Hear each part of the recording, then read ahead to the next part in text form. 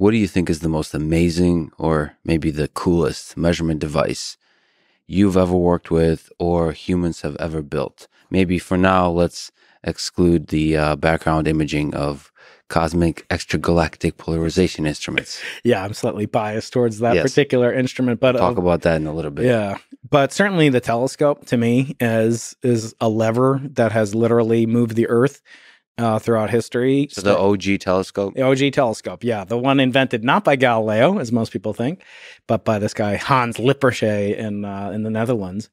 And, you know, it was kind of interesting because in the 1600s, 1500s, 1600s, it was the beginning of movable type.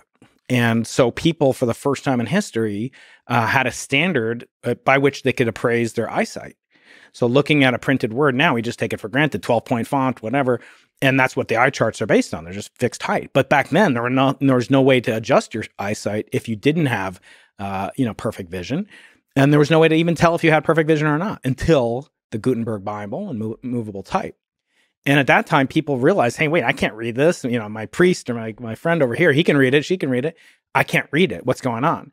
And that's when, you know, these people in Venice and in the Netherlands saw that they could take this kind of, you know, glass material and hold it up and maybe put another piece of glass material and it would make it clearer. And what was so interesting is that nobody thought to take that exact same device, you know, two lenses and go like, let me go like this and look at that bright thing in the sky over there until Galileo. So Galileo didn't invent it, but he did something kind of amazing. He improved on it by a factor of 10. So he 10x'd it, which is almost as good as going from 0 to 1 as going from, 1 to 10. And when he did that, he really transformed both how we look at the universe and think about it, but also who we are as a species, because we're using tools not to get food faster or to, preserve, our legacy for future generations, but actually to increase the benefit to the human mind. Somebody mentioned this idea that if humans weren't able to see the stars, maybe there was some kind of makeup of the atmosphere, which for the early humans made it impossible to see the stars, that we would never develop human civilization, or at least raising the question of how important is it to look up to the sky and wonder what's out there, as opposed to, maybe this is an over-romanticized notion, but like looking at the ground, it feels like a little bit too much focused on survival, not being eaten by a bear / lion. If you look up to the stars, you start to wonder, what is my place in the universe? You think that's modern humans romanticizing? I think it's a little romantic, because they also took same. They took the same two lenses and they looked inward, right? They looked at bacteria, they looked at hairs, and in other words, they made the microscope, and we're still doing that. And so, to have a telescope it serves a dual purpose. It's not only a way of looking out, it's looking in, but it's also looking back in time. In other words, you see a microscope, you don't think, oh, I'm seeing this thing as it was, 1 nanosecond ago. Light travels 1 foot per nanosecond. I'm seeing it, no, you don't think about it like that. But when you see something that's happening, on Jupiter, the moon, Andromeda Galaxy, you're seeing things, back when Lucy was walking around the Serengeti Plains. And for that, I think that took then the knowledge of, relativity and time travel and so forth.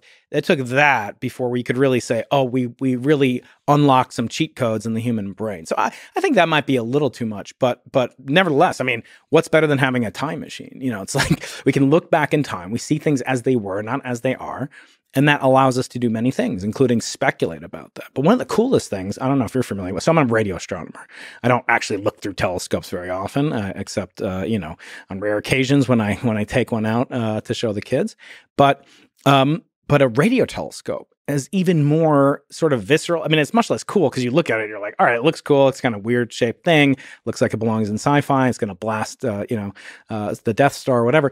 But when you realize that when you point a radio telescope at a distant object, if that object fills up what's called the beam, which is basically the field of view of a radio telescope, is called its beam. If you fill up the beam, and you put a resistor, just a simple absorbing piece of material, at the focus of the radio telescope, that resistor will come to the exact same temperature as the object that's looking at, which is pretty amazing. It means you're actually remotely measuring. You're taking the temperature of Jupiter or whatever in effect. And so it's allowing you to basically teleport And there's no other science that you can really do that, right? If you're an archaeologist, you can't. Let me get into my, my time machine and go back and see what was Lucy really like. It's not possible. So the same thing happens. This is where I've learned about this from March of the Penguins. When the penguins huddle together, they, the body temperature arrives to the same place. So you're doing this remotely. It's like the March of the Penguins, but remote. And we do it from Antarctica too. So there are some penguins around when we do it.